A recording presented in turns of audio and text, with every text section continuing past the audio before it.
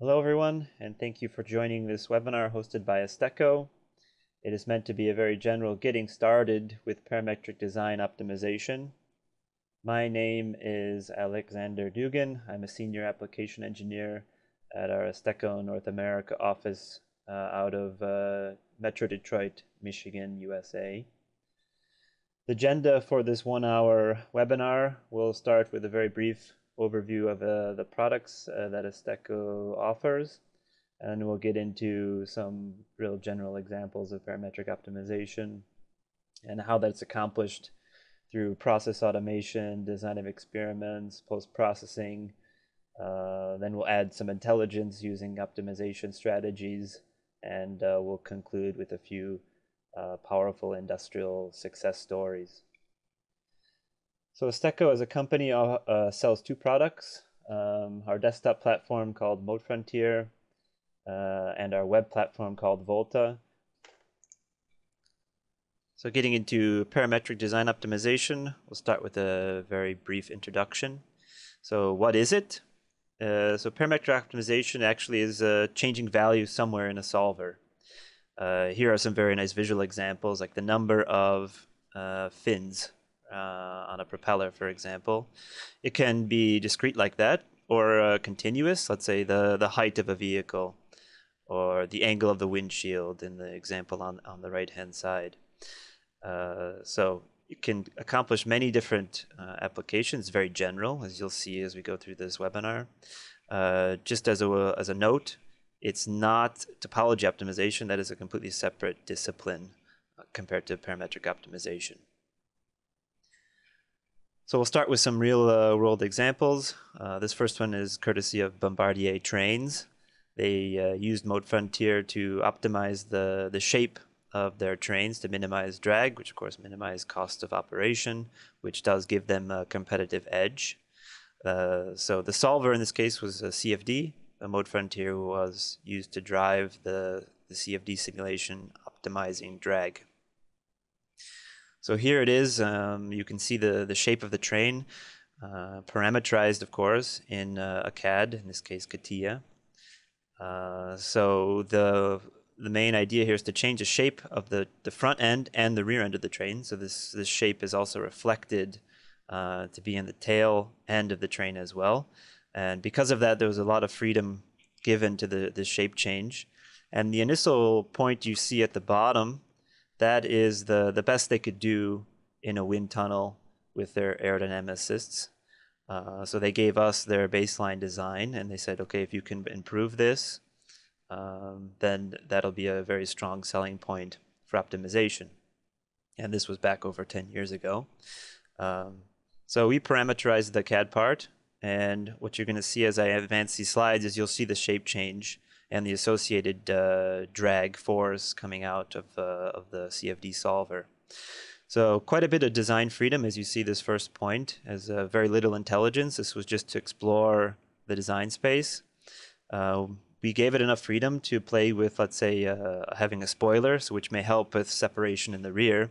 Of course, we let it go. The optimization will learn from this as being a poorly performing design. And so as it learns, you'll see it explores the space fairly well. And this step is where the optimizer kicks in. So the intelligence has started. And you can see already we've improved over what they could do in the wind tunnel. And we kept it running. As you can see, it's still trying to do minor shape changes. And we get slight improvements in drag. But eventually we converge into an optimal shape.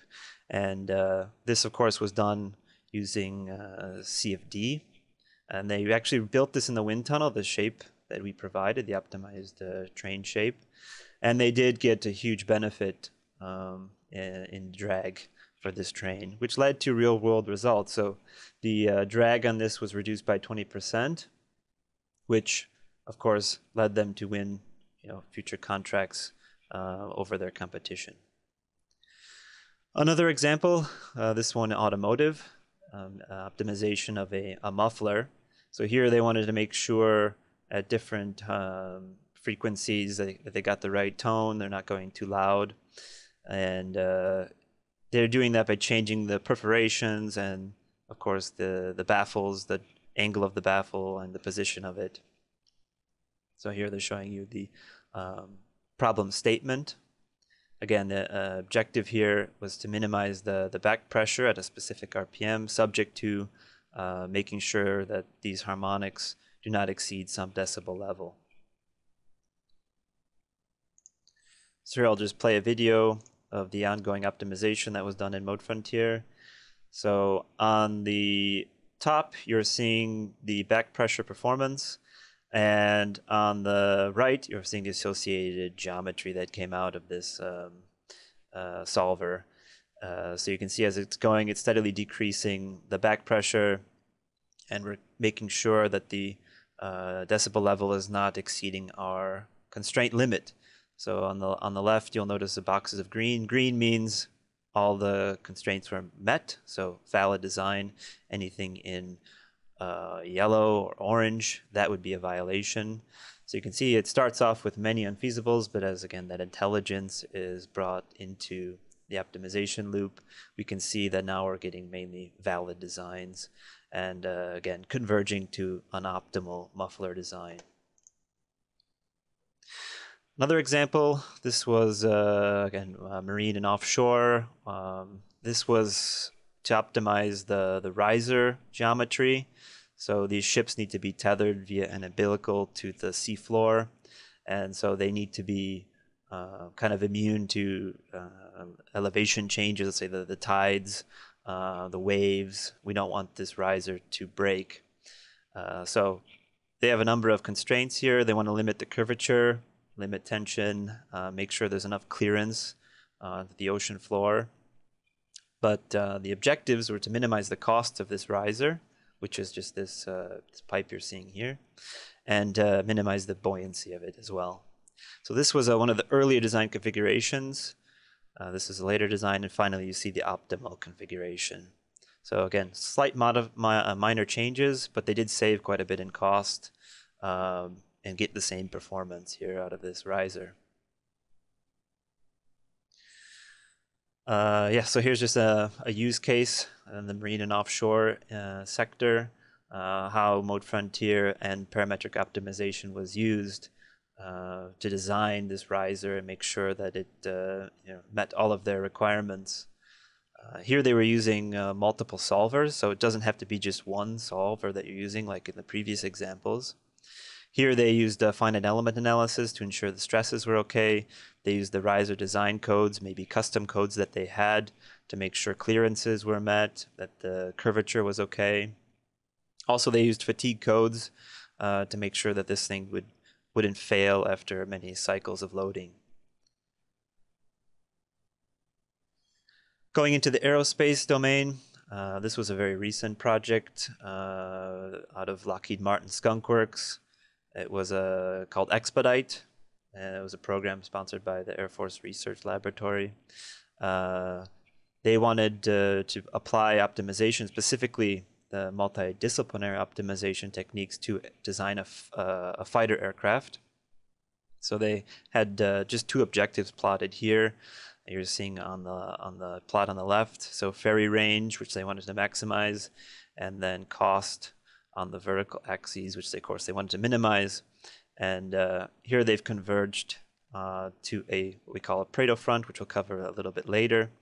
But basically they end up with a number of trade-off solutions. So they can have a shape that's very good in ferry range, not so great on cost, and then they could have a design that's very good on cost, but they sacrifice on their ferry range.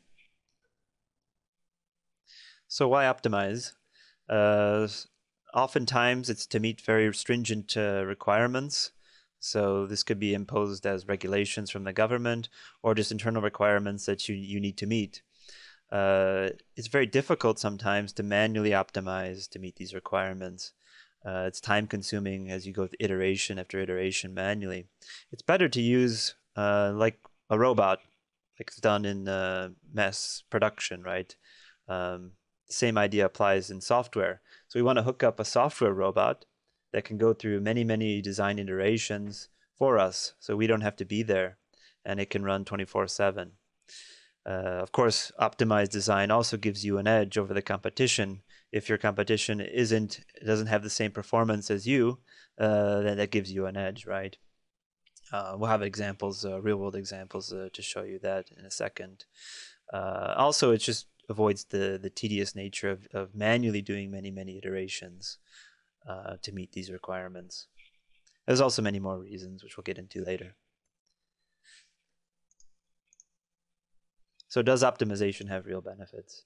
So this was out of Embraer, aircraft manufacturer. They were tasked with improving the fuel burn of their aircraft, the E175, so that it could be more competitive in the market.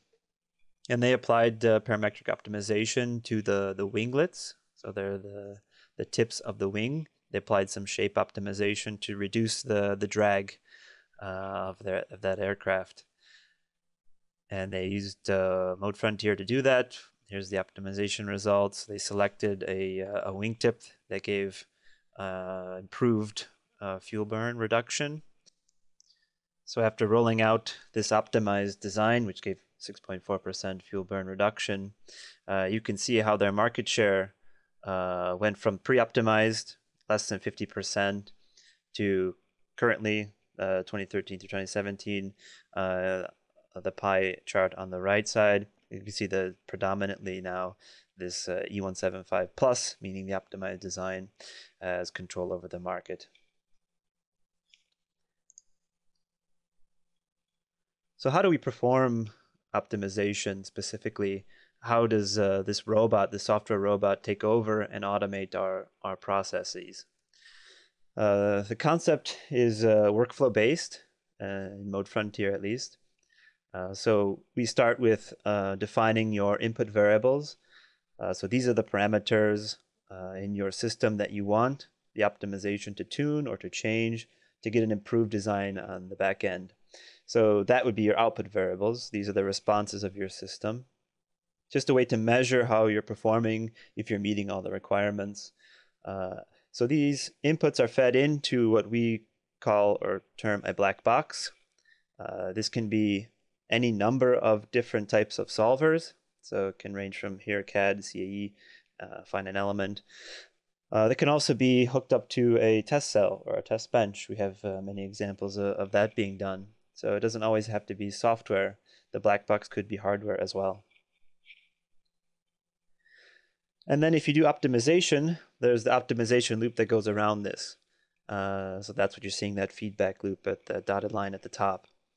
So inputs are fed into the black box. They make their changes. We measure the responses of the system, store them in outputs.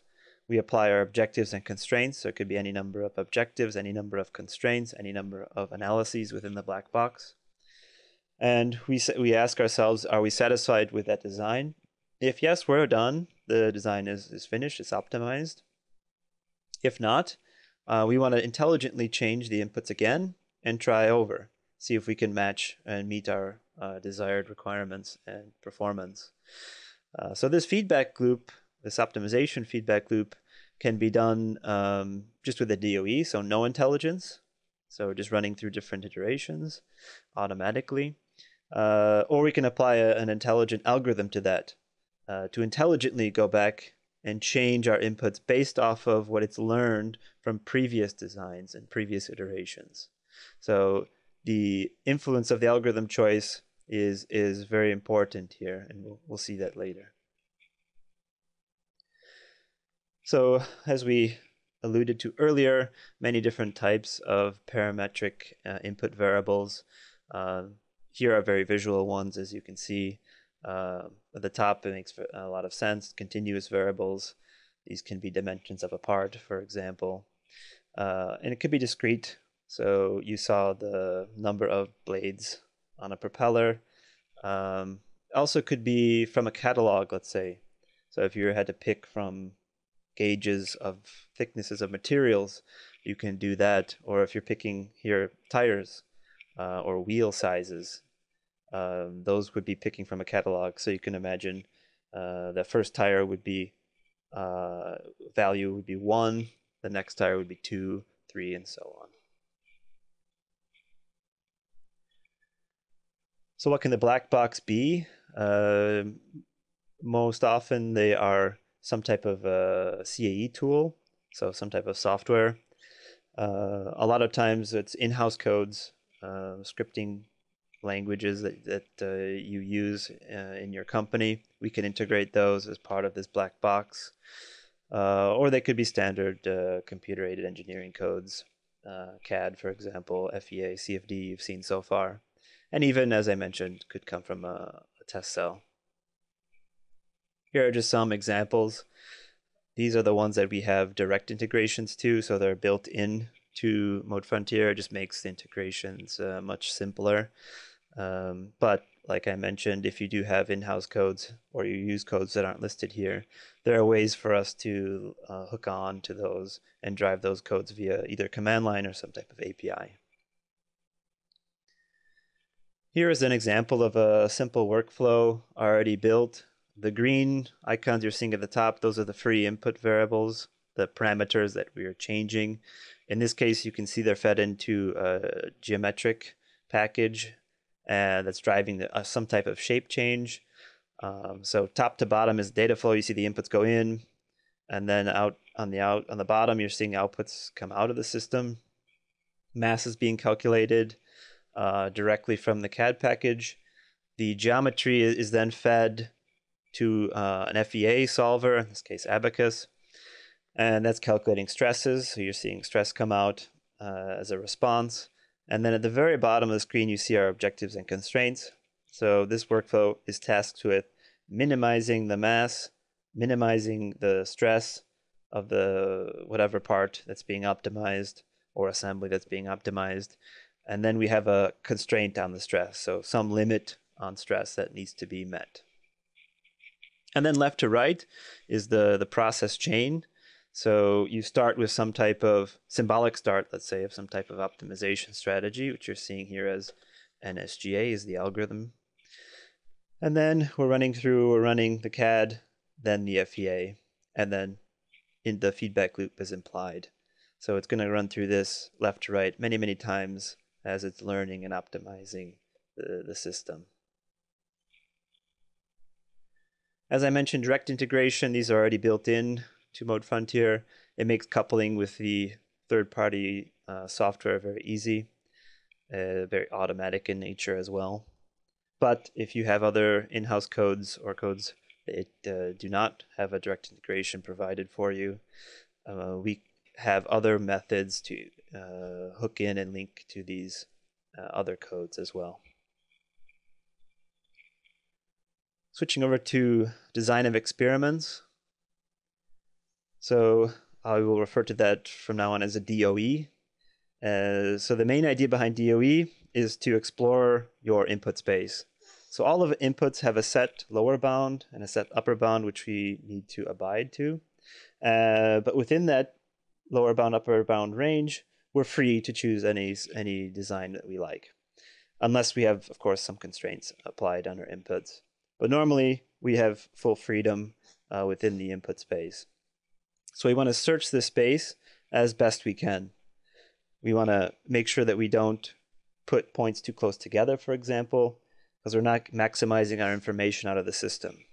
Most likely, if points are very close, right, designs that are very, very similar to each other should give similar response. So we want to get more toward what's on the left. We have a nice spread of the points rather than cluster our points somewhere and kind of miss out on information that we could be getting from other parts of the space. Of course, how you sample is up to you. There's a number of methods built in to modeFRONTIER to help you sample the space as efficiently as possible. And it really depends on what you're trying to get out of the study. So if you're just doing statistical analysis, we have a number of DOE methods available to you to get the best statistical analysis for you. If your goal is to train some type of meta model, surrogate model, or RSM, we have other techniques for that, even automated and adaptive techniques to help you improve the RSM sort of automatically. And then if you're doing optimization as your end goal, you want to use a DOE to give a starting point for the algorithm to learn from. Now, with the more advanced optimization algorithms, this is kind of an optional step because the optimization algorithm itself can automatically do the DOE sampling for you. This is a full list of all of the DOE algorithms built into modeFRONTIER. They range from the space fillers, which are somewhat pseudo-random techniques, two-fold random techniques. And then we have more of the statistical design. So these are deterministic, grid-based sampling methods. Then we have our robustness and reliability-based designs. So if you want to measure, for example, how well your design does to different conditions, so off-nominal conditions, for example, is one good case for this. Then we have our optimal designs. So these are meant to improve an existing data set. So we have our reducers, which if you had a lot of data, it can reduce the data while still maintaining its uniformity. Same with this data set reducer. And de-optimal, similar idea and concept is to optimize this set.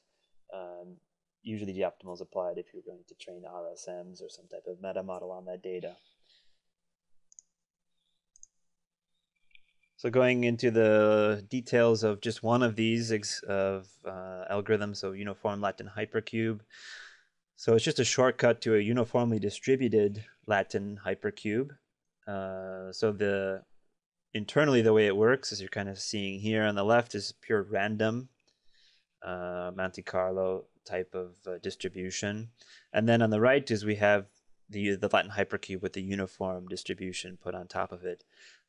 So as you can see, it kind of splits the space. If you had two input variables, it splits the space into these grids. And then it puts a point in every row and every column, and only one point in that row and only one point in that column. And in the back end, there is also optimization going on to make sure that we minimize any type of correlation among the free input variables. So of course, those should never be correlated. And also, it's going to try to maximize the distance between the points. So getting good coverage with these type of optimization routines going on in the background. So after you run all of these design points, you're going to end up with a lot of data.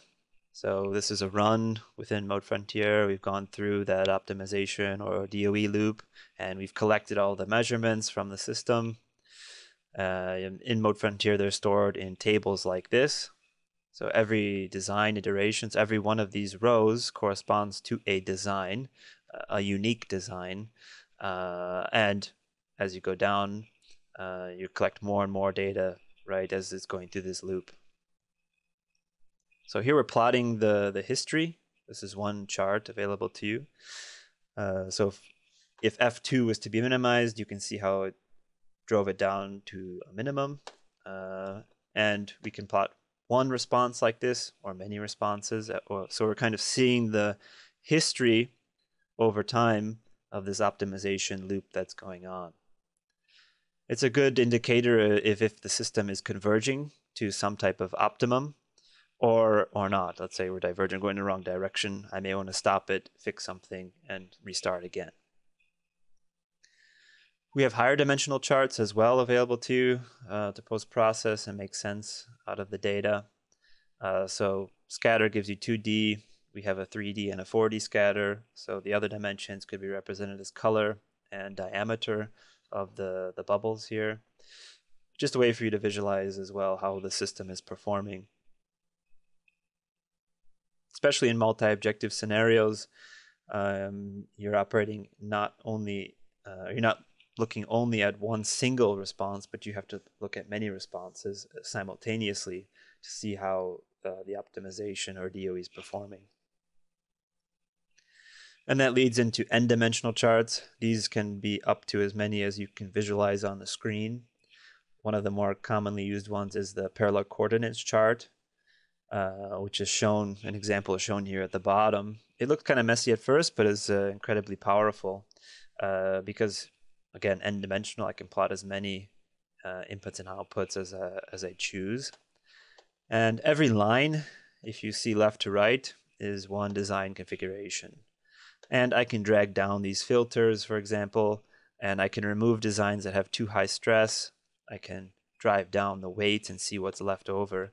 And even if you have hundreds to thousands of different designs, like you're seeing here, just by dragging and filtering out some of the poor performing designs, you can quickly narrow down into a region of interest.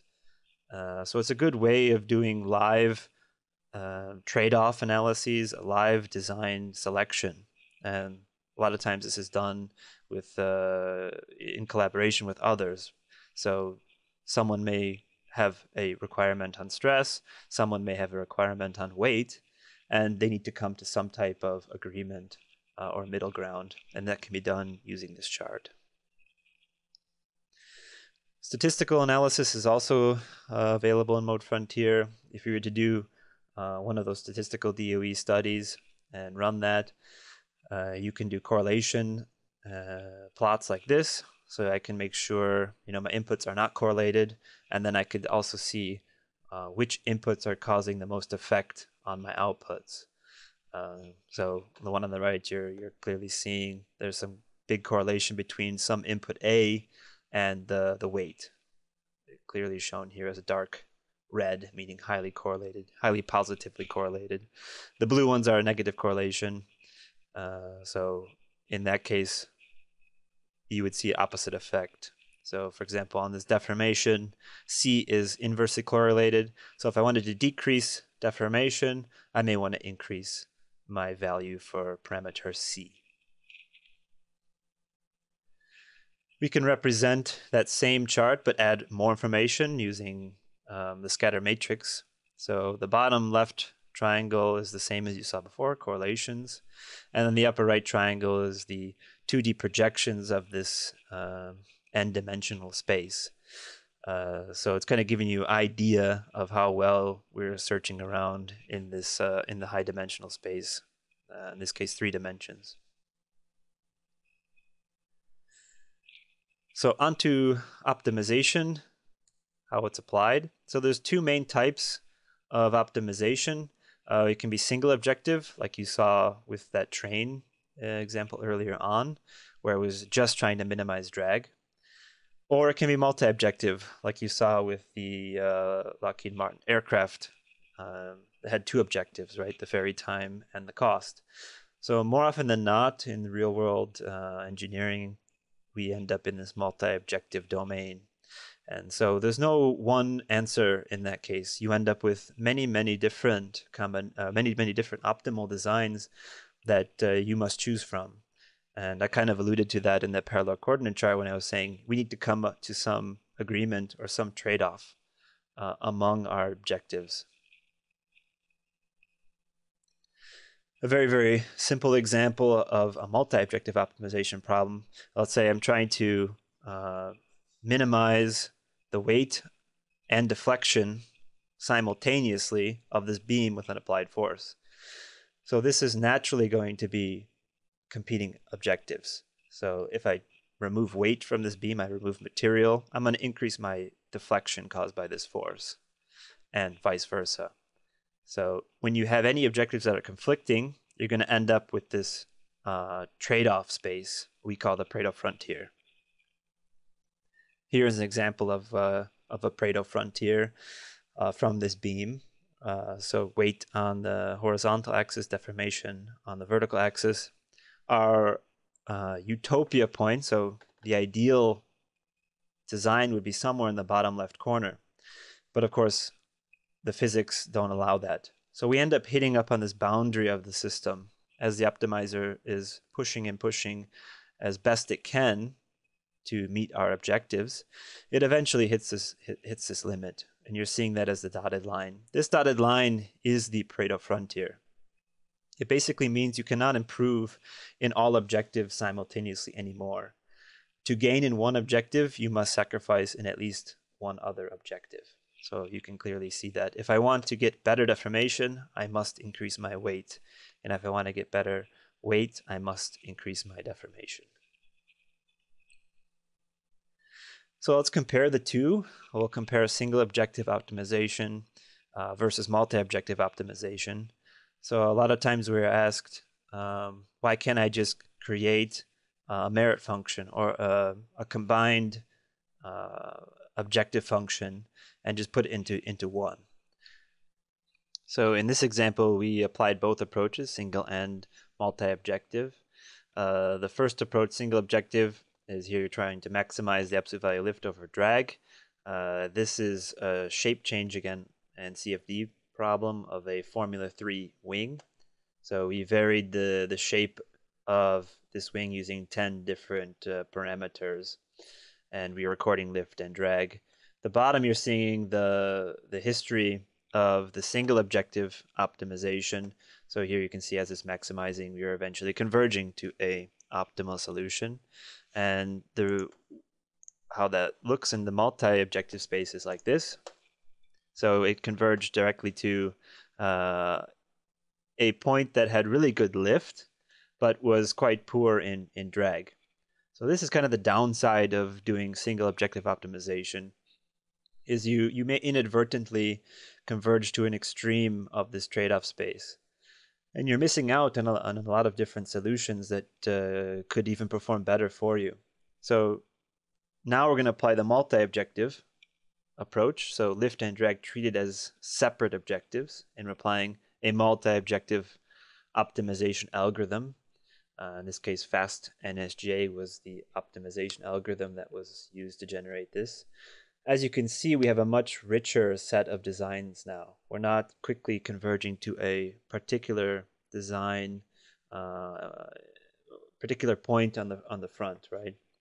So we have many optimal solutions. Some are good in lift, some are good in drag, but you more often than not will end up somewhere in the middle. You can make this trade-off study and converge somewhere maybe in the middle, so you get the kind of the best of both.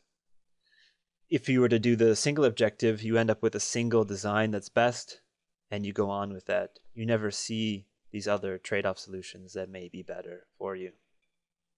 Of course, usually multi-objective comes with an expense. You can see here more points needed to be run to populate this Pareto front compared to the single objective, which only gave you 1 point on the Pareto front. Here are the two strategies overlaid on each other. So the blue points were multi-objective, and the square red points were the single objective.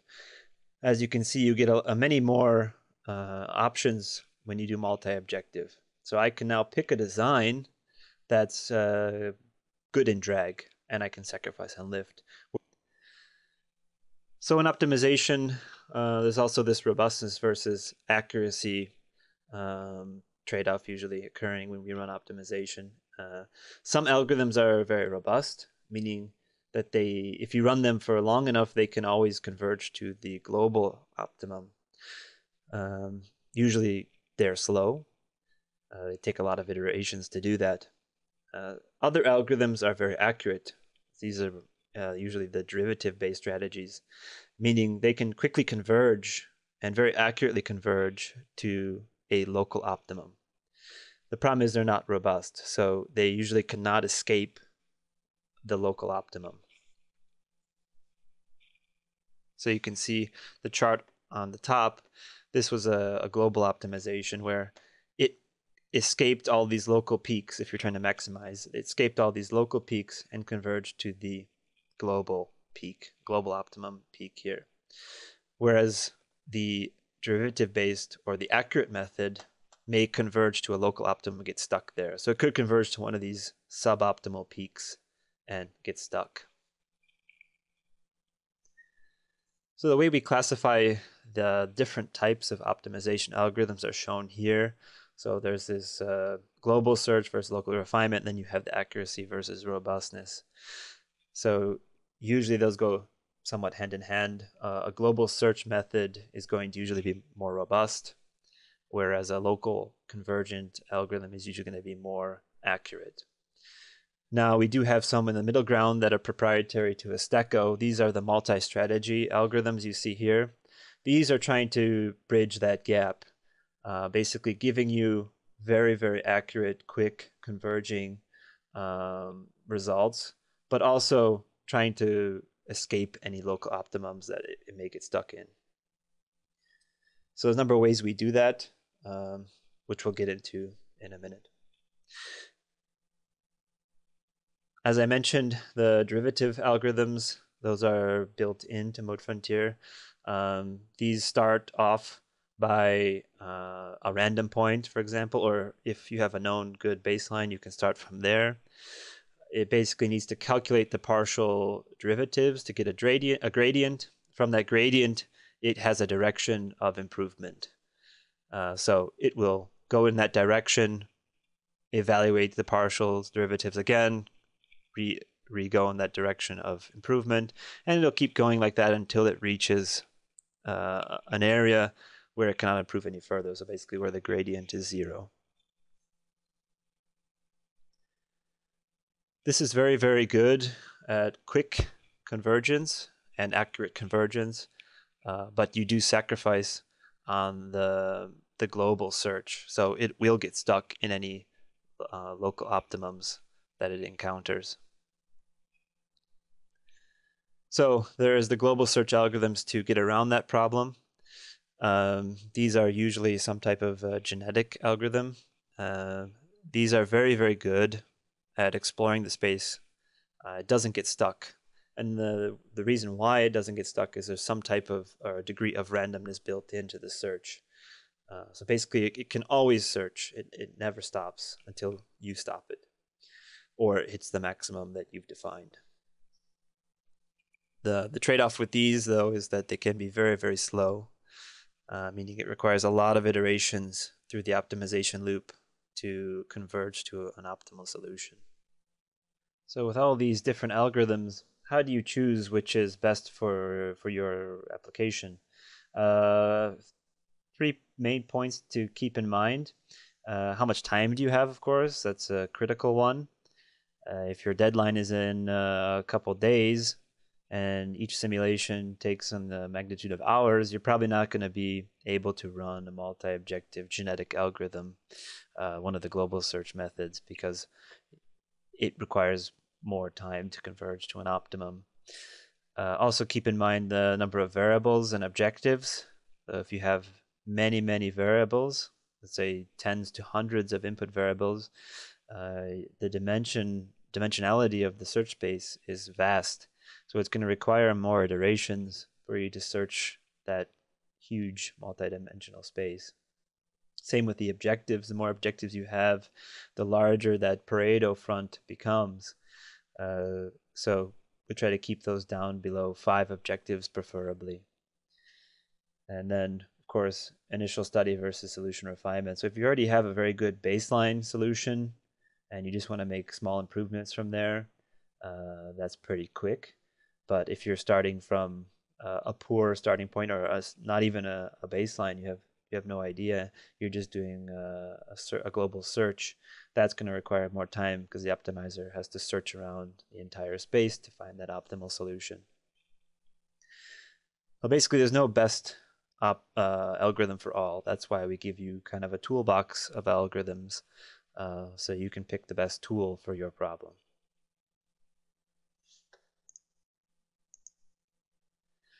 Here are a few, I guess, rules to follow, or guidelines, very rough guidelines. So if you have lots of computations allowed, you can run these genetic algorithms. So these are the MEGO, multi-objective genetic algorithm, NSGA, non-dominated sorting genetic algorithm. But if you are allowed only a few computations in your allotted time, and you have lots of variables, we take a different strategy. If in case you had few variables, we can apply a different strategy and so on. Going into detail of just one of these strategies, it's a visual example so you can get an idea of how it works.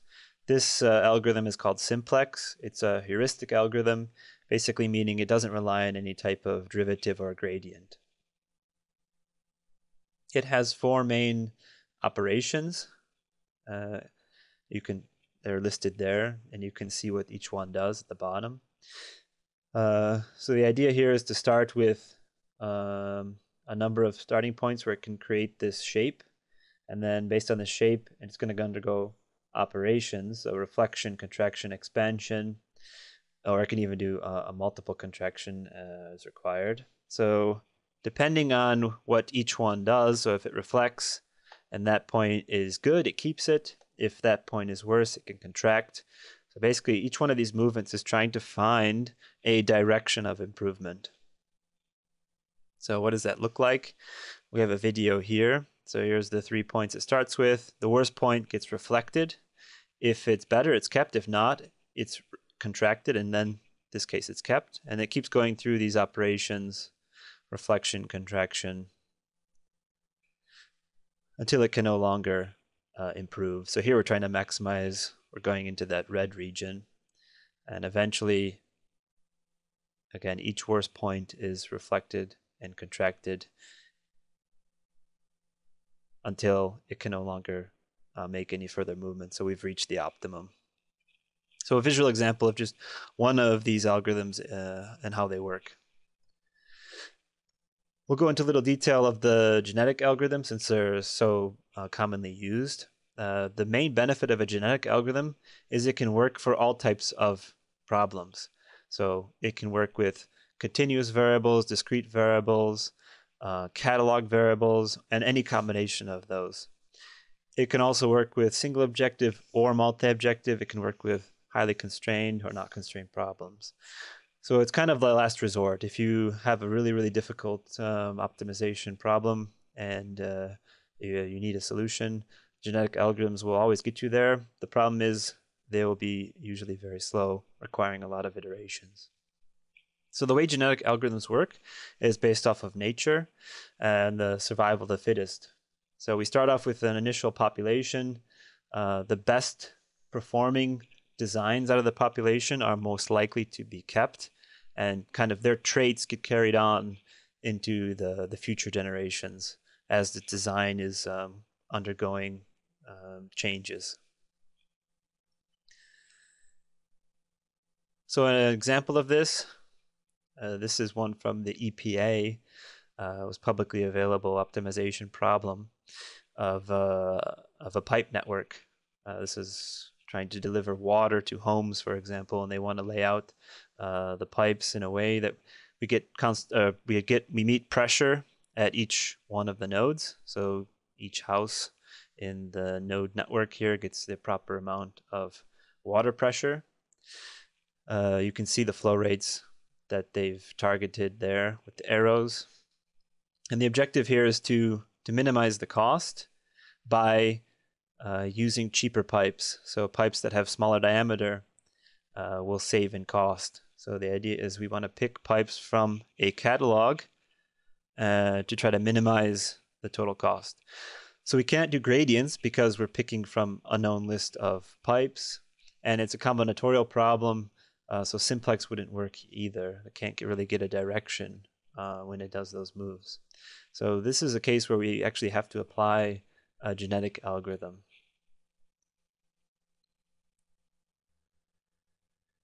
Each one of the houses are different elevations, so different heights.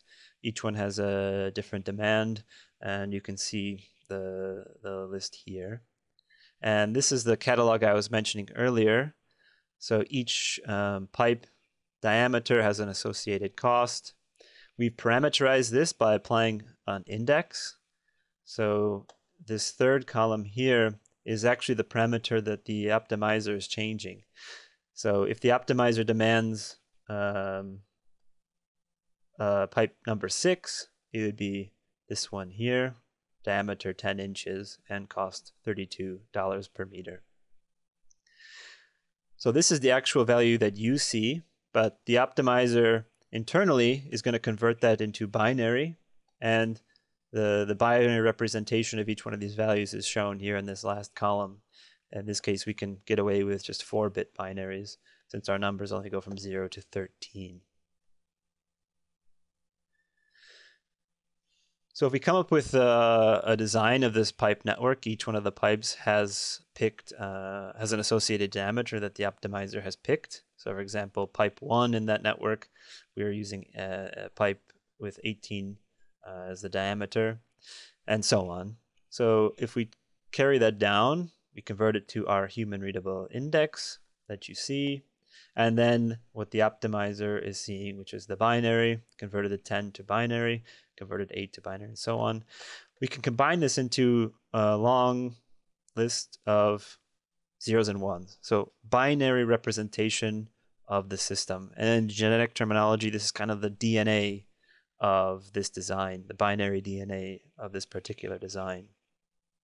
So once we have this binary DNA, it can undergo operations. The first operation it will undergo is this crossover. So it requires 2 parents, so 2 designs, and their DNA will get spliced at a particular point. So here we could randomly pick a point in the DNA where we want to cut it. At that point, we swap the DNA. So one piece of one parent and another piece of another parent is used to create one child, and the other pieces are used to create the next child in the population.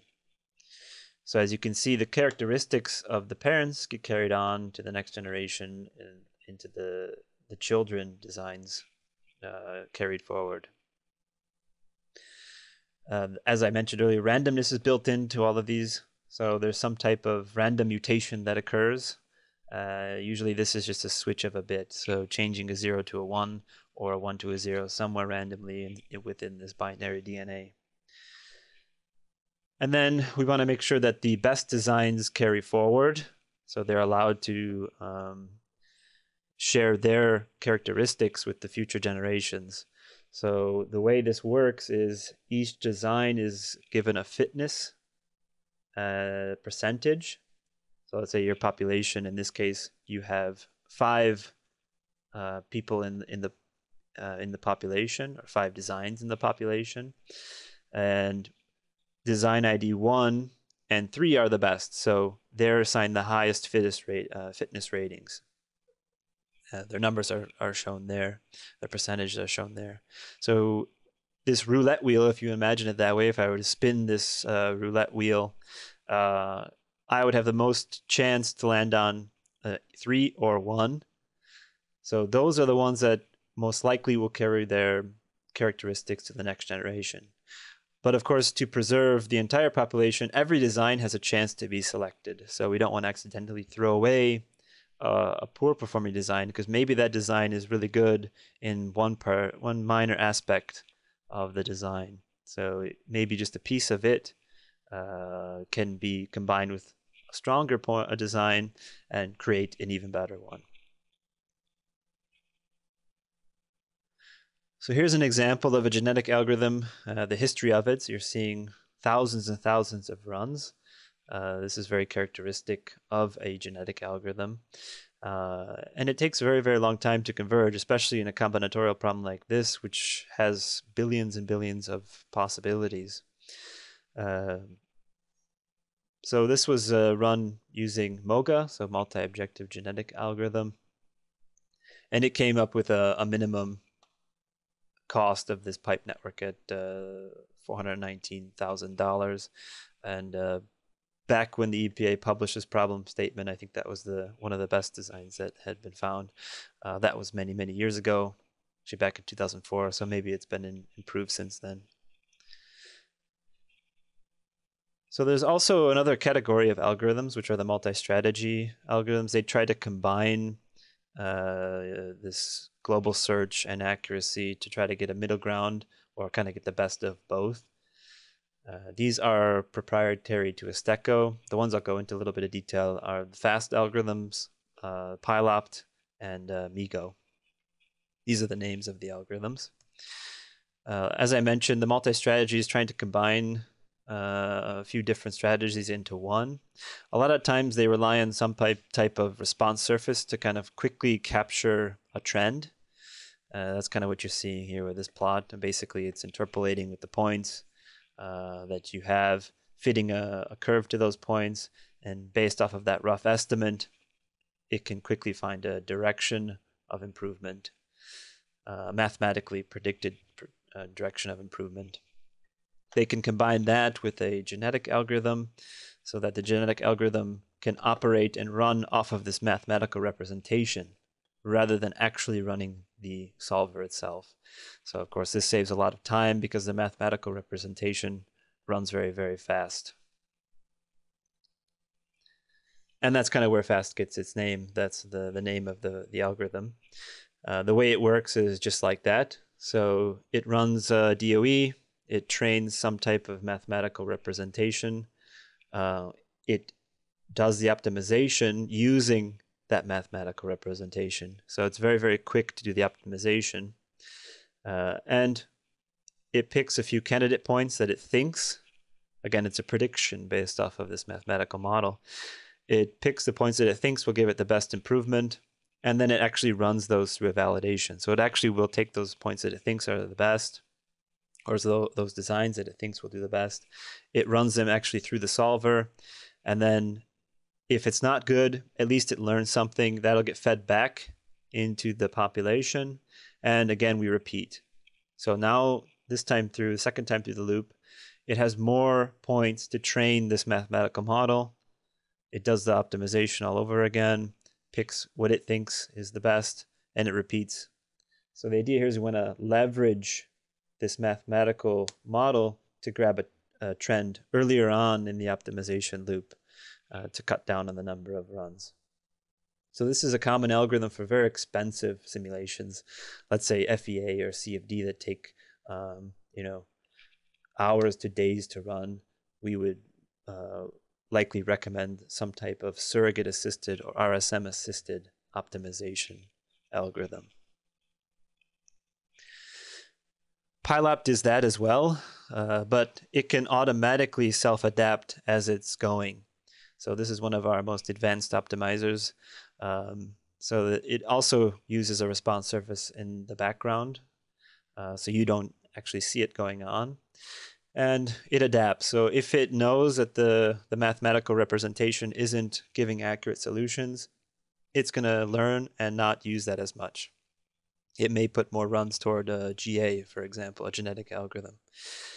But if the meta model is performing really well, it's going to prioritize that and adapt to that and add more runs using RSMs or this mathematical representation.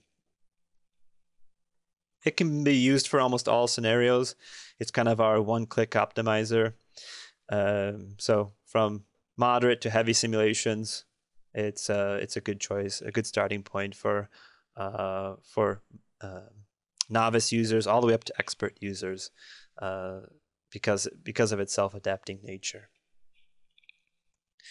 Another strategy, a more recent one we've added, is called MEGO. Multi-objective efficient global optimization algorithm. It's a Bayesian style optimization algorithm. So basically it's trying to maximize the expected improvement. So if you were to give it 3 points, if your 3 points are actually known points, so that's actually run through the simulation, they're represented here in blue. It can fit a Gaussian process to that, which is the red line. And when you do that, you actually get some type of uncertainty band. As you can see, the uncertainty is 0 near the known points, so converges to 0 at each of the blue points. As you get further away, the information is more sparse and the uncertainty grows. So that's why you can see in between these blue points, you have the biggest uncertainty and the band is widest.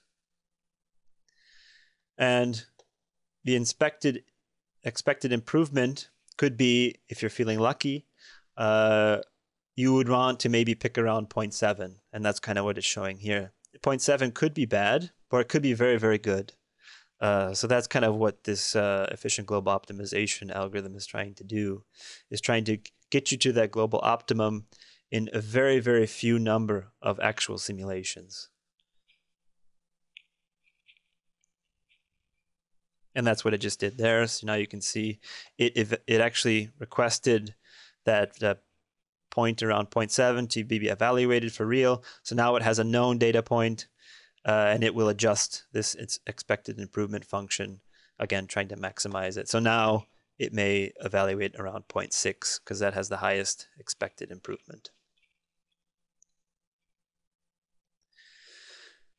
So getting into some more industrial success stories, and to show you kind of the broad application of parametric optimization.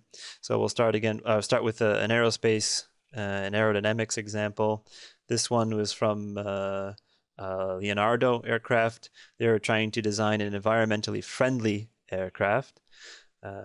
So they want to minimize the drag, weight, and environmental impact. And so they used parametric optimization to do that, to parameterize the shape of the aircraft. And then they used a genetic algorithm to optimize it. So here you can see the benefits at the bottom, 4% wing weight reduction and 2.5% enhancement of the aerodynamic performance. In automotive, it's heavily used in the safety domain. This is again because there's very stringent regulations for crash analysis of cars that we drive. So to meet that, a lot of times optimization is employed. So here they're trying to optimize the rear impact crash scenario to make sure that they call it the HIC, the head injury criterion, is acceptable or good. So they actually wanted to improve from acceptable to good. So they employed multi-objective, and they even added the robustness to that as well to make sure that any uncertainties of the individual's proportion, so everyone is a different height, a different weight, a different width, and so on. These are all uncertainties in the system, so they wanted to account for that. So they got that good impact, and because they employed process automation and the intelligence optimization, the turnaround time versus manual was reduced considerably. In civil engineering and even architecture, we see optimization and parametric optimization being heavily used to improve the energy ratings of buildings. So improving heat retention in the winter, so the windows should let light through in certain areas of the building in the winter. And then in the summertime, right, we want to reject that heat. So you may have some type of mirror system used to reflect the light, or some adaptive system to adapt to the changing weather. A lot of times they use optimization to improve that efficiency. So the benefits you can see here of that, they improved the energy by 33% of a building using optimization. Another use case in electronics, this was optimizing an antenna. So it had great reception, right, at a certain frequency band, and while reducing loss of signal power as well. Here they used a CAD package along with a solver for the electronic side, and they optimized that antenna. And again, clearly see the benefits here of applying optimization. And this was a more recent one since they used the pilOPT algorithm. And here they made a comment, in just a few hours of simulation, they got an optimized antenna. Another example of marine offshore, this is a European project called Gas Vessel. The idea here is to optimize the containment vessels to carry natural gas on a ship, or a cargo ship, for example. And so there's a lot goes into that. They want to optimize these vessels, which are carbon fiber or some type of composite fiber. So there's a lot of variables in that type of material optimization. So the number of layers of the fiber, the orientation of the fiber, all of these are parameters that an optimization routine can use to improve the performance. So they wanted to be able to minimize the cost basically of transportation of natural gas from one point to another. Here's an example out of biomedical, dental plant removal simulation. So they wanted to make sure when the dental implant is extracted, there's minimal necrosis of the surrounding area. Also, what's interesting of this one is they had some real world test data and they wanted to calibrate their model to meet that.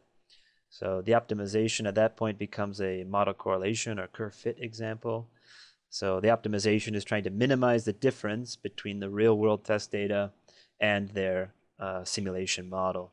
And that's an optimization statement in and of itself. So hopefully you got a good idea of the power of parametric optimization and how it could potentially be used in your organization to improve your products. Of course, if you have any questions, please feel free to contact us. The emails are there listed.